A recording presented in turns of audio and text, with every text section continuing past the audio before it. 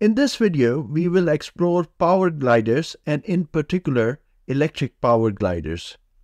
We will investigate how they can be used for transportation of goods at extremely low cost to the remote corners of many countries. It is interesting to note that in the early days of aviation, gliders held a prominent role in transportation. An example of this were military gliders.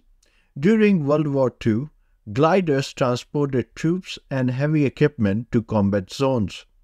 They were designed by the US, Germany, Britain, and even the Soviet Union. For takeoff, they were towed in the air by a larger, powered aircraft. High-altitude sailplanes were even built for reconnaissance, such as the DFS-228, but were never flown. A more audacious concept was the Antonov A-40. It was the Soviets' attempt to allow a tank to glide onto a battlefield after being towed aloft by an airplane. It was found to be unworkable, but imagine the formidable sight of a tank landing on a war front. So why can we not look at gliders again? They make the perfect aircraft for mid-mile logistics. After all, there is now technology to power them with lightweight motors and batteries, and even with fuel cells. The airframe can be made lighter and stronger using composite materials as compared to wood that was used during the World War II era. They don't need to be towed anymore and can be easily made as self-launching. Using autonomous flying controls, they can be flown without a pilot and carry even more payload. What gives the power gliders the advantage is their high lift-to-drag ratio. This means that for every kilowatt-hour of energy spent, the glider is the aircraft that can go the furthest. And it's best illustrated by the range equation for the electric aircraft. The range is equal to the specific energy of the battery pack, which is between 150 to 250 watt-hour per kilogram, times the propulsive efficiency, times the inverse of acceleration due to gravity, times the lift-to-drag ratio, times the battery mass fraction of the aircraft. Now you can see from the equation that the lift-to-drag ratio has a lot of bearing on the range of an aircraft. For extreme performance gliders, the lift-to-drag ratios of over 50 have been recorded, but even for most gliders, finding lift-to-drag ratio of over 30 is common. For large cargo gliders using modern design techniques, the lift-to-drag ratio of 20 is doable.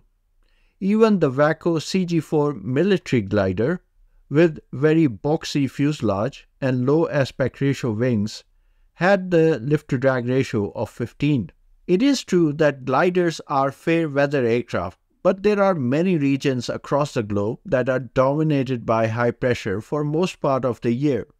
For example, the regions above and below the intertropical convergence zone. In the recent past, we have witnessed power gliders completing coast-to-coast journeys across the US, Australia, and Europe. They move slowly through the air. The never-exceed speed for most is about 100 miles per hour or less, although some gliders can go up to 180 miles per hour. For middle-mile logistics, that is, transporting goods from warehouse to warehouse or port to warehouse, powered gliders can play an important role. These gliders would be large in size, such as the ones used by the military. Solar panels on the gliders can enhance the range. Note that the state-of-the-art high-efficiency thin-film solar cells can provide over 852 watts of power for just 1 kilogram of added weight. Solar-powered gliders in the past have achieved high endurance with much heavier monocrystalline silicon solar cells that provided just 372 watts per kilogram. These lower power density solar cells have been used by aircraft like the Solar Impulse, Sunseeker 1, the Sunseeker Duo, and the Solar Stratos. If the state-of-the-art solar cells, which are the multi-junction solar cells, are used, then it can generate 6.4 kilowatts instead of 5 kilowatts, and this would further increase the range. These solar cells are used mostly in satellites. Even at present, the Sunseeker Duo has an endurance of more than 12 hours. It has a L/D ratio of 38. A modified version of the Duo with more room and with autonomous flying capability can easily transport goods of up to 200 kilograms to distances of up to 300 miles. Larger gliders can also be built that can be assisted in takeoff with aircraft catapults on the launch site. These aircraft may not be suitable to fly over large built-up areas, but think of the sub-Saharan Africa where there are no proper roads between population centers. There are mostly dirt tracks which get muddy during the rainy season. Likewise, there are areas where the distance might be small but the terrain is difficult. The cargo gliders can therefore be used in these situations, dropping loads via parachute. At present, Zipline, a delivery company, uses fixed-wing drones to provide payload deliveries of up to 1.8 kilograms. On peak charge, their drones can fly distances of up to 300 kilometers, but the maximum distance they can deliver has been limited to 80 kilometers to complete the round trip and have some reserve capacity. The Zipline drones use a launch catapult for takeoff and a sophisticated catch-fire system to land over a soft landing pad. This means that the energy required for takeoff and landing the drones doesn't come from the onboard battery. Similarly, cargo gliders can be assisted in takeoff and landing. There are different ways of attaching propellers to the gliders which give them the ability to self-launch and sustain flight. The Sunseeker Duo had a propeller at the empennage, but most self-powered gliders use retractable pylon-mounted propeller that is nestled in the fuselage just behind the cockpit. It folds out when required and folds back in when not in use. There are some powered gliders that use front electric sustainers, or FES for short. The front configuration is aerodynamically more clean compared to typical retractable pylon configuration, as there is no additional drag of a pylon, so lower power is required for equal performance. The propellers in the FES neatly fold back into the grooves in the fuselage when not in use. The disadvantage of the FES is that the propeller diameter is limited to the landing gear height. Larger propellers can be attached at the rear, like in the Sunseeker 1. Another configuration that can be explored for cargo gliders is the tandem wing configuration.